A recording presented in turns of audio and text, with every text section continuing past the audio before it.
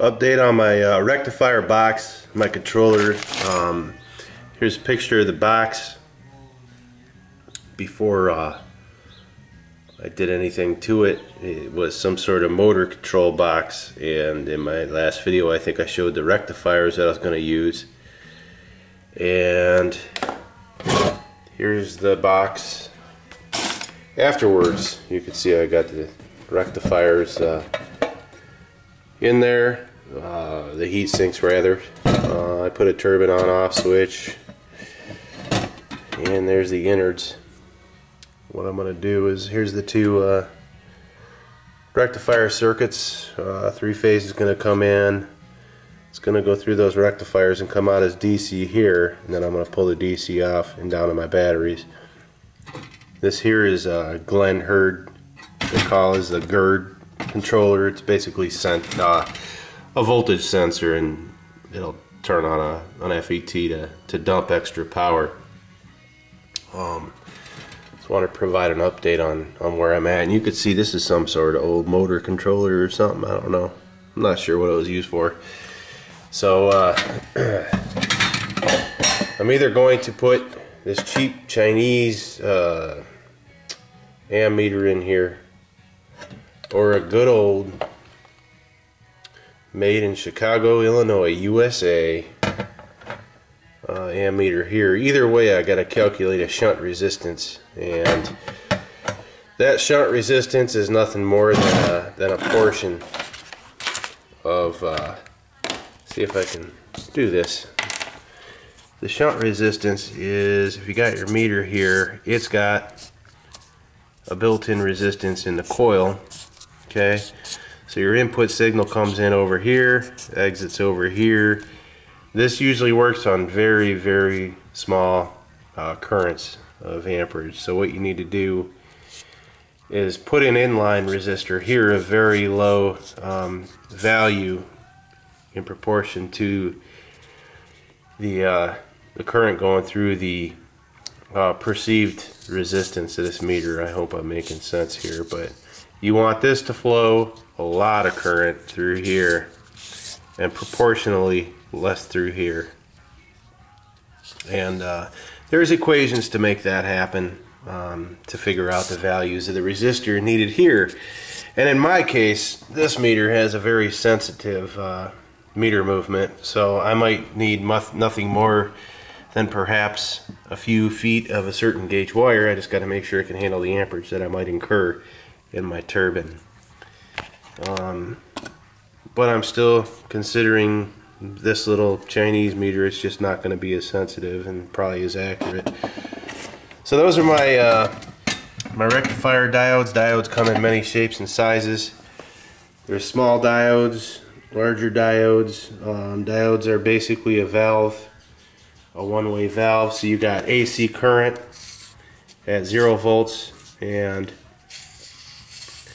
goes up and down.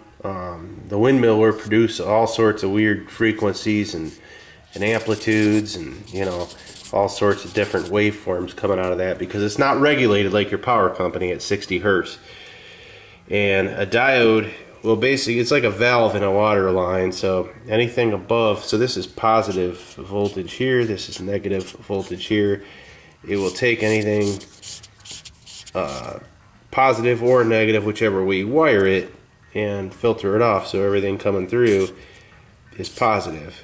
And you could do the same thing with negative, playing some tricks in a rectifier, a bridge rectifier, and you could basically use 0 as a reference and negative as a reference, make negative look like 0, so that potential between here and here is more positive, so you basically get this. So you're getting basically a DC voltage out, and that's the basis of what I'm doing here. It's all over the net. If you don't know what this is, you might want to search rectifier circuits, diodes, rectification, if that intrigues you. But anyways, yeah, there's all sorts of diodes. There's even detector diodes. Even an AM or an FM circuit, there's a detector diode in a RF signal that comes over your radio. You basically have a carrier signal. There's something called an and a difference. And the difference is basically an imposed signal that carries the information that you hear in your radio. And you use different detector diodes to pull that information out. But you can see the different diodes here. You can see I got square diodes. There's a couple diodes. There's 4 diodes built in one square unit there. Diodes can come in different looks and feel. Here's a few diodes wired up as a rectifier circuit, just like what you're seeing there. These are a little larger, might be able to handle more. They're a little older. I got a bag full of those. By the way, if anybody needs a few of these, drop me a note. I got plenty. They can look like this, and I forget, what is that, TO package maybe, a TO 222 or something package. You know, there's some automotive diodes, work with alternators. You can see they're built into the heat sinks there. I have some pretty large diodes here. This one, I believe it's a diode. I'm pretty sure it is anyway. It's all under tape. But look at these monsters. I mean, those are some behemoth diodes there. Super high voltage or current, one of the two. Anyway, that's my update. Next update, I'll have the meter in, and 3-phase will come in.